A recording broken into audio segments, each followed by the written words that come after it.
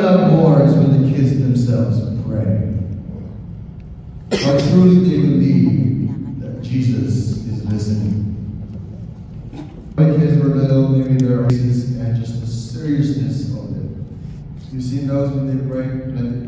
Like they pray so hard. Isn't that amazing? It's so cool. Seeing that just encourages me. Like, just encouraged me so much how they to have a faith like that, to have a faith like a child. They really believe that God is listening when they're praying. To pray is to believe, and we pray because we believe. Amen, church. So CFLC, just like our children, do we still believe that God is still listening? Yes. Amen. Amen. We can learn a thing or two from these kids. When I ask these kids to pray, like say at CKK, either like closing prayer or opening prayer, when I ask them to pray, without hesitation, just bow their heads and start praying. Same with our youth. It didn't start out that way, but now it's all good. Now they worry that they might not be doing it correctly. Or disruptors break in and steal the time away. Or their prayers are wooden and lifeless, perhaps only repeating words learned in childhood, but never engaging their minds and their hearts. But this is the opposite of what prayer should be. Prayer should not be a burden, but a privilege. A privilege God has graciously given us because He enjoys fellowship with His saints. Let's look at some chart that I got from Pew Research Center website. Can you show that for us, Brighter? This is the frequency of prayer, percent of adults who pray. It says that at least daily, 55% of us pray. That's every day. 16% of us only pray once a week. Perhaps that's during Sunday at church. 6% of us says we only pray once a month. And then 23% never pray. And then that 1%, I hope none of us, just 1%, don't even. Ask God to help them, intercede on their behalf, and give thanks to them. Pray this way for kings and all who are in authority, so that we can live peaceful and quiet lives, marked by godliness and dignity. This is good and pleases God our Savior, who wants everyone to be saved and to understand the truth. You may be seated. Through prayer. So God has been looking for prayer warriors, a prayer army. And guess what? You and I can be part of that if you are not already. Did you know that our church actually has this ministry? You probably heard of it. What is it called? We have an army for praying. We all know?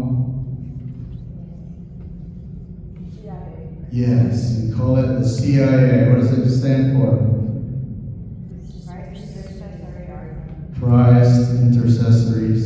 Christ Intercessory Army. We have that. We can be a part of that to help our brothers and sisters fight the battle. But guess what? This battle shouldn't be as hard because we already know it's been won, right? Jesus Christ has already won the battle. We just have to keep on praying.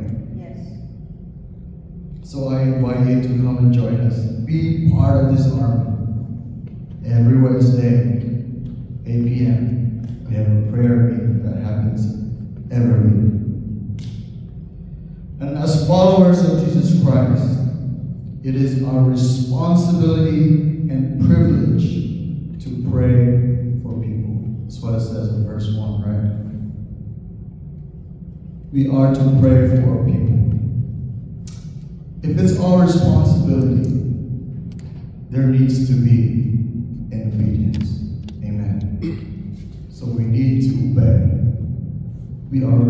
it's part of our responsibility. There has to be an ownership in this matter. And also it says that it is a privilege. If it's a privilege to pray, we shouldn't right? It's a privilege to pray. We're talking to the King of Kings. We're talking to the Creator of heaven and earth. We should be excited to pray. I remember when it was,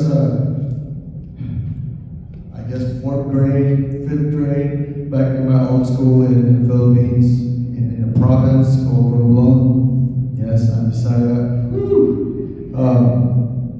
I remember the older folks, they already got to college, so they go to Manila to go to universities, and like during fiestas or even Christmas, those college folks, they would come back to our town, and they become like the basketball players in the league, right? We call them bakasionistas. And they're like the coolest thing on earth, right? They're like the coolest people. So Paul says that this is God's desire. It pleases Him. Wow. It pleases Him. Wouldn't it be nice to please God? Amen. You know, there's sometimes we're like, oh Lord, how can I please you? It's right here. Pray for people. Pray for people and it pleases Him. And guess what? In verse 4, our prayers are going to be used by God in bringing others, whether it's our family, our friends, our leaders, into a spiritually saving personal relationship with Jesus Christ. Pray for them to save their soul, that they can have a personal relationship with Jesus Christ. So church, shouldn't these be more than enough to motivate us to pray and intercede for people? See, in biblical terms, intercession involves someone faithfully and continually pleading, particularly to God, for the needs of another person or group of people. The prayer is for the Lord to take action in their situation. And that is what we hope for. Correct, church? This morning we will see that the Bible records the intercession of Christ, the intercession of the Holy Spirit, as well as that of many godly men, and throughout both Old and New Testament. So let's expound more on that, starting with the intercession of Christ. See, Jesus Himself did this. Who are we supposed to follow? Jesus Christ. Amen. Isn't that what Christian means? We are to be Christ-like. We are to be Christ-like. We gotta pray. See, during His earthly ministry, Jesus prayed to those who were spiritually lost, because they are the ones He came to seek and to save. And we can see that in Luke 19:10. And who are the spiritually lost? Those are the people who don't have a personal relationship with Jesus Christ yet, right? Do we still have that in this day? Many. There are still many that are still spiritually lost. So if Jesus prayed for them, so should we. Amen, church? Amen. Jesus also prayed for His disciples, both individually and as a group. Luke 22:32. I love this prayer by Jesus. It says, "But I have pleaded in prayer for you, Simon." Who's Simon? Peter, right? That's Peter. He says, "But I have pleaded in prayer for you, that your faith should not fail. When you have repented and turned to me again, strengthen your brothers." See, Jesus prays for someone, for a person. And He also prays as a group, but I'm not going to read that. But if you're interested, that's going to be John 17. That's like the whole chapter is just praying for His disciples, for the group of people. Like John 17 is one of those, when you have a Bible that's like red in color, the whole chapter, or they don't know what they are doing. Have you ever prayed a prayer like that? stay in school and submit it to our lunch money, and we say, hey, Father, forgive them, for they don't know what to do. The ministry, that was the ministry of Jesus while he was here on earth. Now he has ascended to heaven. So the ministry of Jesus right now is to intercede for us to God the Father. Apostle John calls Jesus an advocate who pleads our case before the Father. 1 John 2:1, this is what it says. My dear children, I am writing this to you so that you will not sin. But if anyone does sin, regardless of that, we have an advocate who pleads our case before the Father. He is Jesus Christ, the one who is truly righteous. Wow. So Christ's intercession is necessary to our salvation and ongoing relationship with God. Without God's grace, mercy, and help that are made available through the constant prayer of Jesus, our relationship with God would what? Would fail. It would fail. We would fall away from Him and once again become slaves of sin. So that's something we got to be grateful for Jesus. Jesus continues to do that right now. He's interceding for us. Take Jesus, right? Amen, church.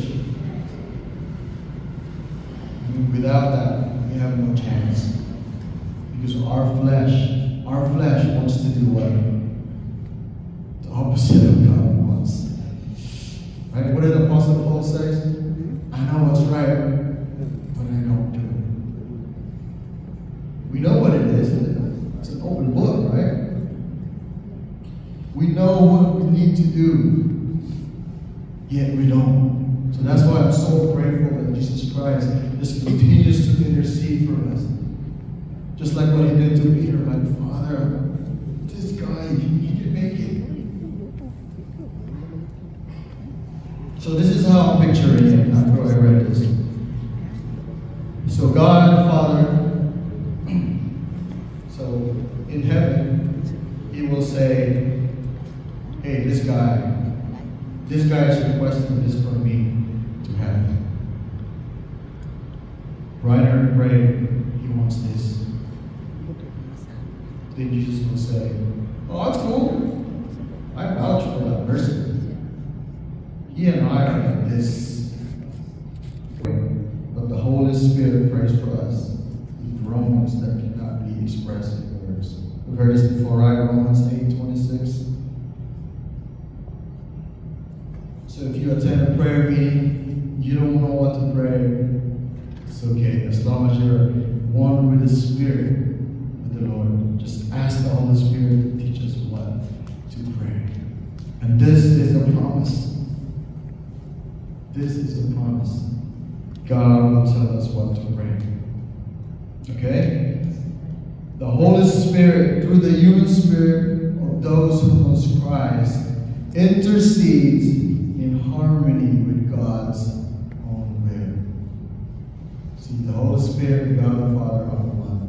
So He knows exactly what God the Father wants.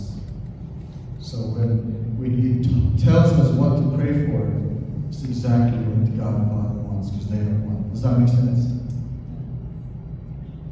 Romans 8:27, it says that the Father who knows all hearts knows what the Spirit is saying, for the Spirit pleads for us believers in harmony with God's own will.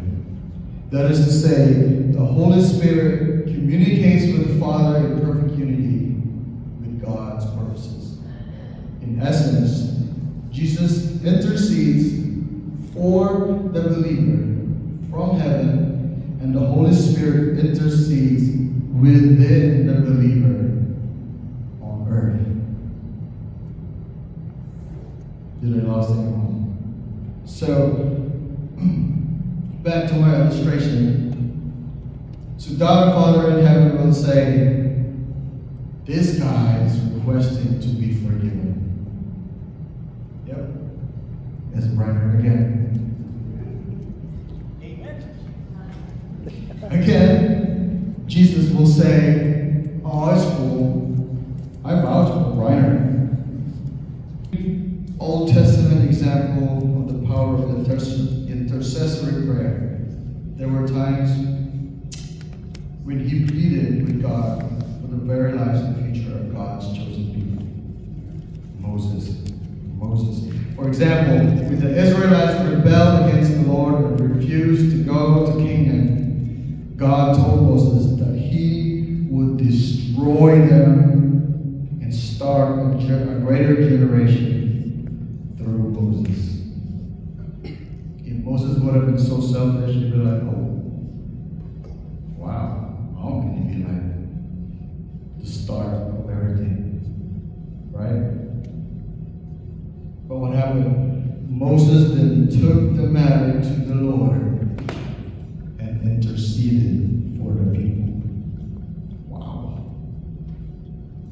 And at the conclusion of Moses' prayer, God said, I will pardon them as you have requested. That's Numbers 14:20. I will pardon them as you have requested.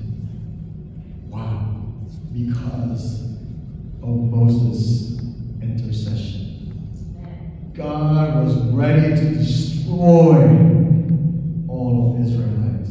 He would have destroyed every single one and start afresh, start anew in the life of Moses. But Moses interceded.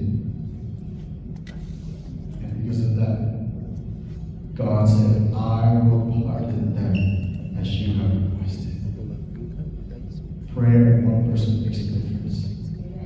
Imagine if we all pray together. Amen, church? Amen. The New Testament also gives many examples of intercessory prayers. The Gospels record how parents and others interceded with Jesus for their loved ones. Like parents pleading with Jesus to heal their sick children. Like group of mothers asking Jesus to bless their children. Can we still do this? Can we still ask Jesus to bless our children? Pray in the Spirit at all times and on every occasion. Stay alert and be persistent in your prayers for all believers everywhere. And 19. And pray for me too. Ask God to give me the right words so I can boldly explain God's mysterious plan. That the good news is for Jews and for Gentiles alike. Verse 20, I am in chains now, still preaching his message as God's ambassador. So pray that I will keep on speaking boldly for him as I should.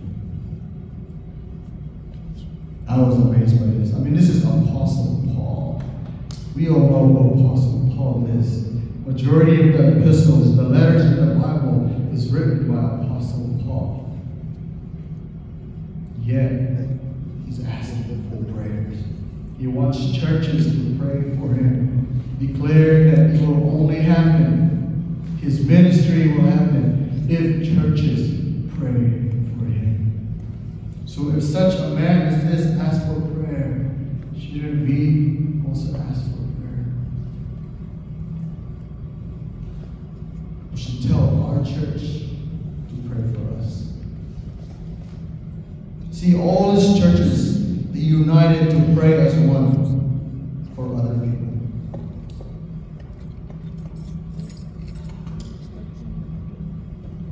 My brothers and my sisters, who are we praying for as a church?